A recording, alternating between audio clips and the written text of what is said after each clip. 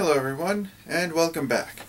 Today I'm going to be talking about what I feel to be the strengths and weaknesses of the famous and infamous Stephenie Meyers. Took notes here. Anyway, probably wondering like why I'm talking about this, but I figured, there has to be like some reason why she's so, world, or at least successful in this country, and, simultaneously kind of so disliked by so many people.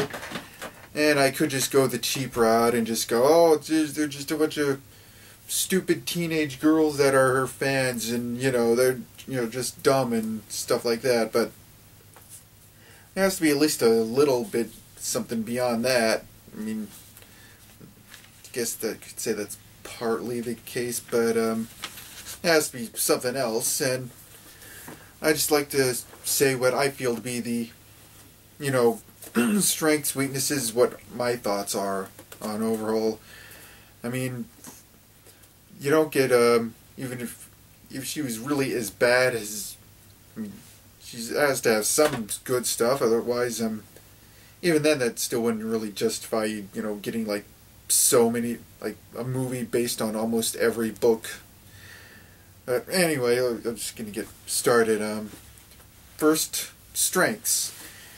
And what I feel to be her big strength is good ideas and interesting settings. I mean, we've all seen the, vampires in stories. We've seen the stories of girls falling in love with vampires. And we've all seen love triangles. And we've all seen the vampire versus werewolf thing. And then Miss Myers says, hey, let's, mix them, put them all together and see what turns out. And I think that sounds like a real interesting idea, and it kind of shows, like, if I were to just describe some of the ideas that appear in this, like, well, let's see, like, book one, girl falls in love with vampire. We've seen it, but, still doesn't mean we can't make up, new stuff, and so forth. Then in book two, the vampire dumps the girl, and she gets the rebound guy, who also happens to be a werewolf, and that's interesting. That's an interesting idea for a sequel. Plus, it gives us the whole vampire versus werewolf thing again, except this time they're fighting for somebody instead of just having some random excuse for fighting each other. Or, they're actually fighting to get for the heart of somebody else, and that's kind of cool. Then there's Eclipse, book 3, which is supposed to be like the overall conclusion to the whole love triangle thing. And then finally Eclipse, which is, the whole, like the aftermath, the vampire and the human get married, and they have this half human, half vampire person, and they're having the whole, the shadow government Volturi guys have a problem with this because, if there's like this, if they have a vampire child immortal running around, then they're gonna cause all sorts of havoc, probably wipe out a city during a temper tantrum, And we have the conflict of that, and yeah. Anyway, so you'd think like the way that and then of course there's the host, and I already talked about all the stuff that I found really neat and interesting about that. And you'd think like the way that I've been describing the books that she's been creating, you'd think that they'd sound like downright awesome, like almost on par with, maybe not Deathstalker, but I don't know, what other stuff? Maybe Dune-ish? Nah, not Dune, but maybe in terms of like quality and how interesting like a lot of the stuff is. But yeah, like the way I've described. But then of course we get to her biggest weakness, And it's a biggie, which is, of course, her stories suck. You know, I mean, not saying that she can't come up with good stories, because she can. We even hear some short, interesting stories in the books and movies, you know. In the book, there's, like I said, in the host, like, Wanda's describing the different worlds that her people's been to, and I think there's in clips, there's like this scene of one of the Colons who's like in a Civil War uniform with the Union, and yeah, but then again, but of course, we gotta focus on that whole love triangle thing, you know. And it always just feels like, I guess you could say it's mostly not my thing, because I'm just not in, but I was just gonna say my opinions on the whole love triangle thing is that I thought the whole point was have like two girls fighting over a guy, or two guys fighting over a girl, and the two girls or guys would have like really wildly different personalities, but you know, still like cool in their own way. And then the whole drama was and you know, us the people wondering like, oh, who's he or she gonna choose? Who's gonna walk away brokenhearted? I sure hope it's not the team I'm on, not the guy or girl that I'm rooting for that walks away brokenhearted. Oh, so suspenseful. And you know, we all know how it end. Both love triangles end, you know, with in these stories with basically cop-outs. You know, with the Twilight, it was the Renesmee thing, which I'm not going to get into talking about how messed up that is. There so many other people have already got into that. And then there's the host with the blank slate body, which, you know, I still think is kind of messed up in its own way. I mean, this random little girl is possessed, and you know, we don't know really how long the hosts have been there, but I think it was a while.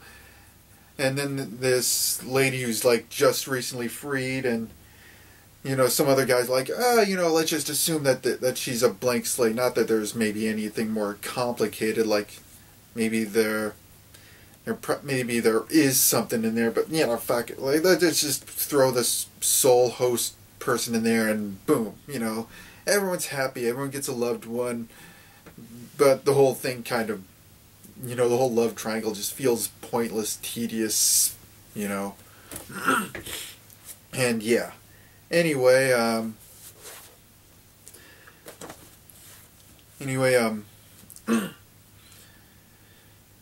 but that's anyway. Like I said, you know, the good ideas and interesting settings that, you know, you first see in the trailers or descriptions, then you know, it kind of hooks you in, pulls you in, and that's kind of how.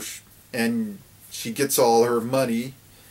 All the money is, you know, given and made because, yeah. And then of course, after you've given her the money, after you've paid for your tickets and the books and the DVD, then suddenly, you know, like, hey, this sucks, you know. And yeah. Anyway, it's also, I guess you could say, partly while Michael Bay is so great, because, you know, cool special effects in the trailer draws you in, and a lot of people. But yeah, anyway, a lot of directors. Anyway, but anyway, assuming that the bajillion to one odds are that Stephenie Meyer sees this video, and assuming that she's actually staying through and watching my crap and not going like, what? How dare this uppity little bastard trash my books, and you know, how dare she, how dare he, you know, like, I have so many books based with movies, what the hell has he done? Good point. Anyway, but I'd like to offer some, like, my own suggestions, you know, for future book ideas. It would be, or, like, future ideas, anyways. But anyway, first, just quit the love triangles, unless you're first suggestion, quit with the love triangles unless you're going to have like somebody walk away sad or dead or something like that, then, you know, don't bother. It just feels pointless. And I would suggest, considering how much I think that the worlds that, you know, your stories take place in, I would suggest playing up that strength, you know. Don't have it take place on this world. Create an entirely original world. You know, like maybe a fantasy setting with the whole original style kingdoms with the wizards and elves and, you know, all that other fantasy stuff.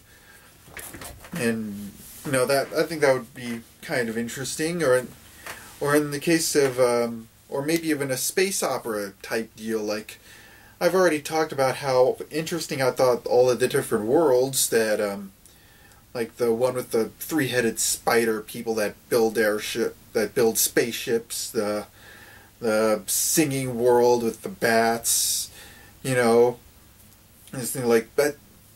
That sounds like really interesting. It sure would be nice to go there, and you could make a book where we actually do have the characters go to worlds like that instead of just hearing them being described to us. As for the story, I'd probably suggest maybe going out with like the route of say Star Wars, I guess. You know, you know, I'd say like before anybody starts giving me negative stuff, I'd say like really the episode 4 is a pretty simple story. You know, hero goes on journey, saves the day, and everything was nice and simple. And really, even if you think about it, the Luke Skywalker was actually just kind of a bland nobody in that movie. But then as time went on with the sequels, then we got a little more complicated stuff, and everything would build up, and, you know, adding more details to the world of the place where it took place, or the universe, I should say, or yeah. Anyway, or maybe even, dare I say, something like The Hobbit. You know, once again, just hero goes on journey and, I don't know, helps dwarves, you know, get back home and helps slay a dragon or whatever. Yeah. Anyway, I also have some other ideas that I have for the possibility of someday writing my own book, because I've actually been throwing around the idea for a while, but I just never gotten around to it. But maybe I should try harder and give it a shot, because I would always just make up some kind of excuse. And yeah, I think I should cut it out. And yeah, anyway, till next time. And well, actually next time I'm going to be talking about yeah, here we go. Oh yeah, I've got another review to do. Anyway, till next video, see you later and have a nice day.